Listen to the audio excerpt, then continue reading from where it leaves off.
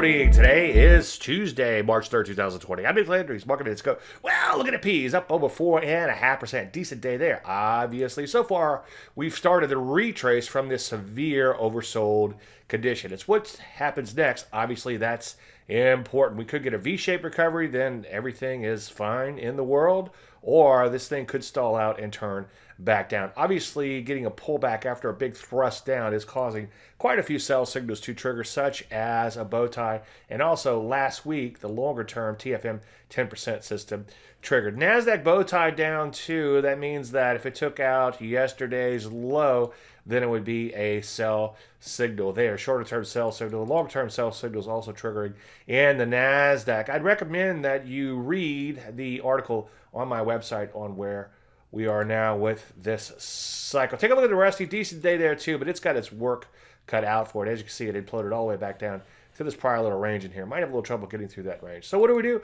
Well, on the bounce, we might see some shorting opportunities, but just don't get too aggressive just yet. For the most part, let things shake out. And also, again, see that article. Any questions? Dave at DaveLandry.com. I'm Dave Landry, and you heard the market a little bit more in a minute.